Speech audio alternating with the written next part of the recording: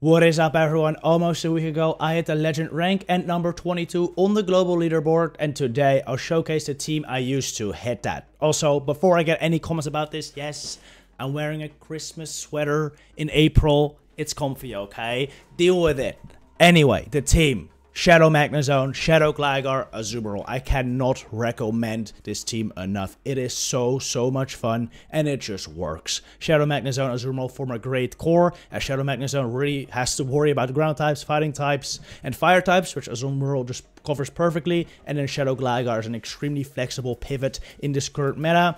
There are definitely hard counters to Gligar around, but the most common one is Skarmory, which, if they switch it into Gligar, that's like fine, because you can farm it down with Magnezone afterwards, and Magnezone with energy is just extremely dangerous. Anyway, we're gonna head into these battles, starting off with game number 1, where I pick up a very bad lead with my Magnezone into Annihilate. I switch into Gligar, which will always be your pivot in this line. Out comes Shadow Whiscash. I always like to just throw Aerial Ace here before Scald. This time I could have thrown Dig because I paced them since I had a little bit of a slow switch, but generally Whiscash will be kind of quick to switch in, and even in that case I just throw Aerial Ace, because even if they let that go, that's like totally fine, as you've done enough chip to the Whiscash already. This one decided to shoot, which is great because I can now go for a Dig. This is debuffed as I got the drop, so I won't do that much, but that's fine. At this point, I'm okay with shooting my Gligar again. I know I'm not going to be able to get the farm down here, but I want to get both shields down. Because if I can get both shields down or switch advantage here, I think I'm setting up my Magnezone for success here. They shoot up the Aerial Ace. This means they can get off this Scald. This will knock out my Gligar at this point. Magnezone will be aligned to Annihilate, but now that shields are down, that is not too bad. I Volt Switch down the Whiscash. I know the Annihilate is 8 turns off the Night Slash, so I get to the Wild Charge before they can get there. Wild Charge will definitely knock out the Annihilate. Bye-bye. And in the back is a Skarmory. My defenses are dropped, but Magnezone doesn't care. Steel Wings are double resisted. Wild Charge will certainly knock out the Skarmory. Say bye. Bye-bye, Skarmory. GG's. Another terrible lead in the next game. It is Whiscash. Probably the worst lead you'll see with Magnezone. I have a plan for this though. I go into my Gligar, just throw Aerial Ace immediately, especially for the Shadow Whiscash. This already puts him in range where Wild Charge from Magnezone will knock out. So I like to just throw it immediately. If they let it go, that's great, because now they're in a Wild Charge range. If they shield it, that's honestly also incredible, because you've then gotten shields down. Out comes Gligar. They also dropped my attack, by the way, which is really bad, because that means now 2 Aerial Aces from my Gligar will not even come close to knocking out their Gligar. Whereas if I don't get the drop, they may even have to use a shield. Whereas now they definitely don't have to use a shield, which is kind of awkward, but maybe still fine. Let's see. Another Aerial Ace comes out, brings their Gligar into the red. They throw an Aerial Ace here. They threw it kind of early, which is great for me, because that means they'll be unlikely to make a Dig if I go for a Volt Switch from down here, which I do. Don't reach a Dig, that's great. Like I said, the Whiscash is now in range for a Wild Charge, so if they were to come in with that, I would just Wild Charge it, take a shield, but out comes Annihilate. I'm guessing they're gonna shoot up this Mirror Shot, expecting Wild Charge, so I go for the bait. They seem to be tight with me, which is totally fine. I'm going to shoot this up. I have a Wild Charge stored. I'm going to take the final shield here with this Wild Charge. Also, I decided to wait a turn there to see if the Whiscash would come in, because I would have swapped it to Azumarill. And also, that meant that the counter damage registered before the Wild Charge debuff my defenses, which means I actually still keep my Magnezone alive on the bench for later. I don't think that will make much of a difference in this matchup, but I think whenever you're dealing with self-debuffing attacks, it's always a good habit to make sure you're waiting turns to make sure you know, attacks hit before you debuff yourself. Anyway, we take out the Whiscash with Azumarill. This Annihilate has a Shadow Ball stored, but Azumarill is bulky. It can take it easily. We go for the play rough, and that's a GG. That was a line where my opponent had 3 counters to Magnezone: Annihilate, Gligar, and Whiscash. And Magnezone still managed to put in work. GG. There we go. Another ground type. Shadow Gligar. But this is truly not bad for Magnezone at all. This matchup is part of the reason I'm running Magnezone over other electrics, especially Charge Bug, because you have so much play into Gligar. If my opponent had let that Wild Charge go, it would have brought them deep into the yellow, so they actually decided to shoot it up. Now that I've gained shield advantage, I decided to bring out my Gligar. They have an Umbreon in the back here that they bring in now. This is kind of unfortunate because it will be able to eat up all this energy. I think I would have preferred to throw the Aerial Ace into their opposing Gligar a little bit earlier to put him in range where a Wild Charge would knock out. But this is also fine because I can double dig this Umbreon and put him into a range where I can get a big bubble down with a Azumarill. Azumarill with energy, especially shield up, is also pretty dangerous. So if I can get a bubble down, that would be really, really nice. They're now in the red. Yeah, we're not going to bring out Magnezone. Magnezone is extremely squishy. Wouldn't really be able to take the foul place this Umbreon has stored up. So instead, we do go with the Azumarill. Can eat up these last resorts super easily. And with the buff bubbles, we farm it down very, very simply.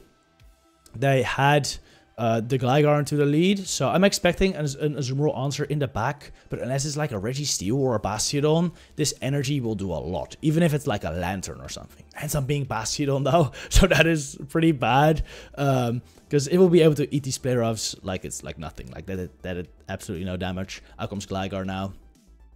I remember they threw a little bit of energy earlier into my Gly. So this is not the worst. They don't have that much energy. I can farm up a little bit, throw a Wild Charge here. Was expecting them to let it go and just start to sweep with Bastiodon, but they're trying to get shields down, which also makes sense. Their shield is up. Honestly, I hadn't really been counting in this game that well, so I thought this may be an Aerial Ace, but it did end up being the dig, so good shield by me. This is just an Aerial Ace, however. But since I am double debuffed, like, it will still do a lot. Like, that's a double resisted attack, but I'm a Magnezone, and we debuffed our defenses with Wild Charge. So, yeah, that's a lot of damage. I have a Wild Charge stored for the Bastiodon, but actually going to switch out with that energy. Knowing that I win the Charge Stack priority versus Bastiodon later, I'm going to opt to save that attack for later, just so I don't lose turns in the process of throwing that attack. Because throwing that attack means they sneaking a full free smackdown and they can get to a charge stack earlier versus my Azumarill. Whereas if I save it, they don't get that full smackdown, and I may be able to get off another bubble or play rough versus Bastiodon. They end up throwing a Stone Edge here. They undercharge it because they want to have a Stone Edge ready for my Magnezone. I think they pretty much do have one now. So I have to throw my Wild Charge immediately and just hope this knocks out. And it does knock out that Bastiodon. Shadow Magnezone's Wild Charge is just so strong. Alright, Alolan Sandslash lead. I actually saw a ton of these. Versus Shadow, I like to just go straight Mirror Shot. But this is a regular one. I decided to go straight for the Wild Charge. So Mirror Shot would not do a significant amount of damage. And this Alolan Sandslash decides to let it go. They try to call the bait. Bye-bye. And they concede the match. Very nice. This team also can win leads, by the way. So far, I've only shown lost leads, but I do win lead occasionally with Magnezone. Honestly, not as commonly as losing the lead, but this time we picked up an incredible lead with the Mantine. Out comes Trevenant. Kind of awkward for this team as a pivot, to be honest, as they would have outpaced my Gligar to a Shadow Ball there, so I was forced to shoot up to try to maintain switch advantage. Not great to be honest, as Magnezone's shield down is pretty bad. Out comes Mantine now. Do have a lot of energy on Gligar, but these area aces won't do that much. I'm kind of worried this is like a Water Pulse Mantine, and in that case that would do a lot of damage versus my Magnezone still. Also, one thing I see very commonly with Mantine lead is Lantern in the back, which at this point will be tough to deal with. So I actually decided to switch in my Magnezone, expecting it to be Lantern in the back, and in that way I kind of prevent them from farming too much energy with their Mantine versus my Gligar, and I kind of get ahead of the Lantern with my Magnezone, but it ends up being Whiscash, which is just absolutely terrible. This game is not over just yet though. I still have a Azumarill for this Whiscash. I also took a shield with my Magnezone versus Whiscash, which is good. We're now even shield, and I still have my Gligar as well. So even though I switched in my Magnezone to pretty much a Whiscash there, still too bad. By the way, that was a really quick swap by my opponent there. Once the Magnezone came out, they didn't even take a full switch on their Mantine, so that may also make this kind of difficult. I was hoping they would let at least one through, but no, they were very fast on that swap. They have a lot of energy on this Whiscash now. Smapdons won't do that much, so I let him go. Maybe I should shield though, because they do more than an Aerial Ace, I would imagine. Anyway, gonna go for another play rough. Doesn't knock out this Whiscash. Gonna let this next Mudbomb go. Oh yeah, I'm just putting it all on Gligar now. I'm really hoping Gligar can throw another Aerial Ace into the Mantine. Comes out now. I don't think they... Oh, I think I let this go, right? Oh, I shoot it up. Ooh, now they may be able to get to another Ice Beam or get to the Ice Beam, but no, they actually just throw another Aerial Ace. It already ends up being pretty much enough. Oh, I do reach the Aerial Ace here. This is huge. We knock out the Mantine. Now we're gonna get another Aerial Ace into this Whiscash, or another Wing Attack, I mean. Can I bubble down the Whiscash now? No, they just barely get to the Mud Bomb at 1 HP. Absolutely heartbreaking loss, to be honest. Kind of embarrassing too after leading an electric type into Mantine, but hey, well played by my opponent there. GG. Another 1 lead in the next match with Magnezone into Altaria. This is technically a 1 lead, but as you can see, these Dragon Breaths are doing a ton. Magnezone, it's squishy. It's squishy, okay. It doesn't deal very well with fast move pressure, but as long as the fast move pressure is resisted, you can at least somewhat take it. The way I like to play this matchup is I just go for double Wild Charge, take both shields, or take out the Altaria, and then I switch it to Gligar. No point in staying in with my Magnezone there once the defenses are Ultra debuffed, as I would just get Dragon Breath down. So I take the energy on Gligar.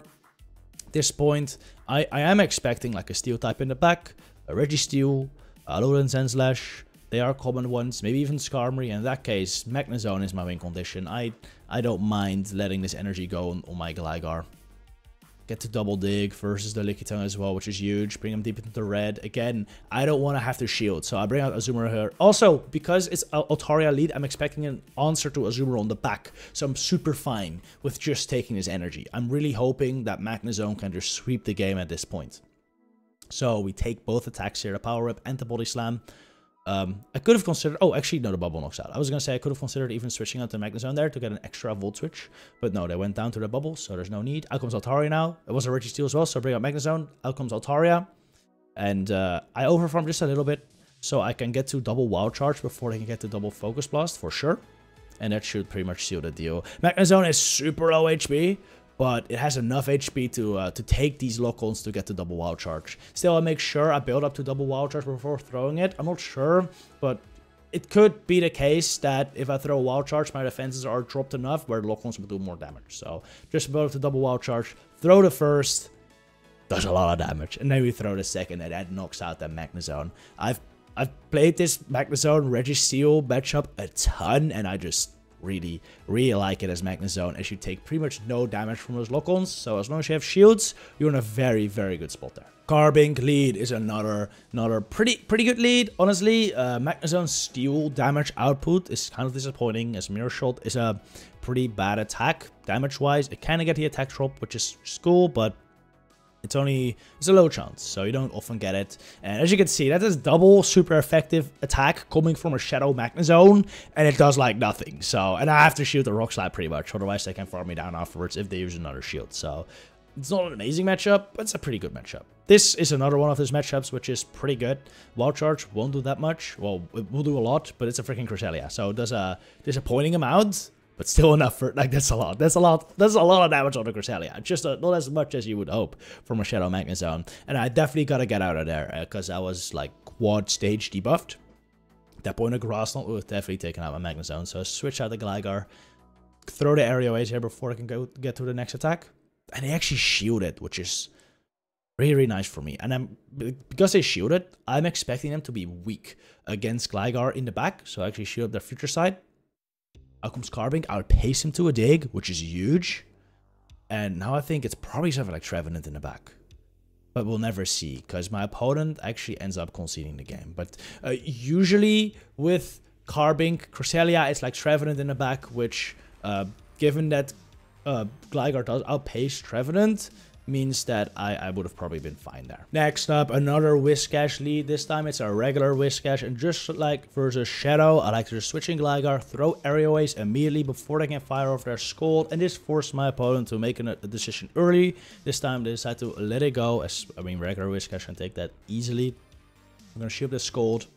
I don't get the debuff, which is huge, as they switch in Lickitung. And since their Mud Shots is like no damage, and I have a little bit of energy, I should be able to get the double dig and either get him into range where I can easily Volt Switch down, or even take a shield if my opponent really wants to take switch advantage. So this puts me in a pretty okay position, not great still, as it's still looking like I'll definitely get the Magnezone aligned to the Whiscash. but it's like not the worst. As the Whiscash has already taken a aerial-ace, it should be closing in on wild charge range at least. Anyway, my opponent has some pretty good timing there. Throws a Boulder Slam right before my next aerial-ace. I let it go. Now bring out Zone. Don't even wait out a timer because I want all this farm, to be honest. I don't really want to switch out because this could be like an Annihilate in the back, to be honest. And if it's like an Annihilate in the back, I would prefer them to not be able to switch out the Lickitung. I even tried to catch a Boulder Slam there because this next one would do a lot on my Magnezone, bringing it into the red. I have a Wild Charge stored now, and I switched to Azu because I don't want to take any more Fazul damage. I'll just keep that Wild Charge stored for later.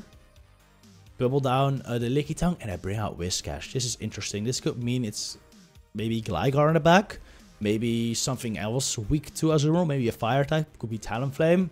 All of those would honestly be hit very hard with my Wild Charge, so I'm not feeling too bad about this. Gonna play off the Whiscash. Doesn't take him out just yet, and it is the Gligar in the back. They switch it out, or they switch it in right now. They couldn't shield there, as then they would have no shields to protect their Gligar from his Ice Beam, so that no shield made sense. But yeah, I still have enough health to survive a dig on my Azumarill, so I don't even have to shield this. But since I'm expecting to just throw the dig, I do shield. Then I bring out the Magnezone. Honestly, unnecessary, but I just really wanted to see how much this did. Or does, and it does a ton of damage to the Gligar. Not enough though, but I still get to the Mirror Shot here. This will certainly knock out the Gligar, and then hopefully I can Voltage down the Whiscash too, but no, I got down to a single Mud Shot. They shouldn't have an attack though. Wouldn't even knock me out. Let me bubble down. GG. Next up, we're faced off versus another very bad lead. Annihilate into my Magnezone. I switch to Gligars always, and out comes the absolute worst thing possible to see come into a Shadow Gligar.